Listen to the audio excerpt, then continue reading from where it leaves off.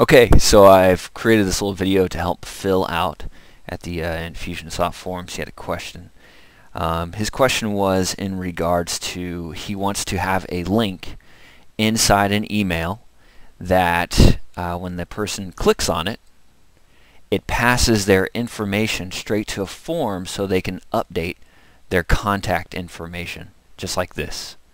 So I'm going to go ahead and show you, Phil, how this works and how to do it in Infusionsoft. So first of all, in Infusionsoft, you have to have the form created. So I've already created the form, and I've added the fields that I want to update, as you can see here. The next thing you would do is you'd go to Publish, get the URL for that form, and copy it, just like so. Okay? After you have the form created, you've copied that, now you have to create the email. And I have already created the email right here. And we'll go to Edit Email Body. I'll just kind of show you how I did this. So I went ahead and wrote in the text update info or information, whatever you want the text to say. And I created an automation link. So the settings come up for the link. Right here is where you post the web address for that form particularly. Make sure you have web address checked.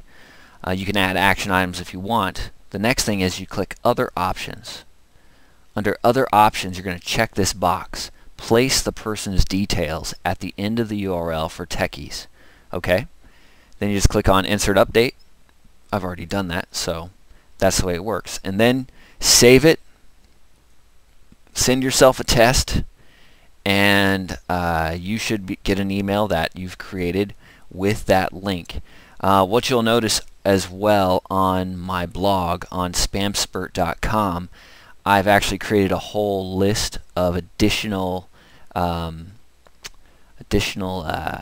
see here, I'll show you. Additional codes.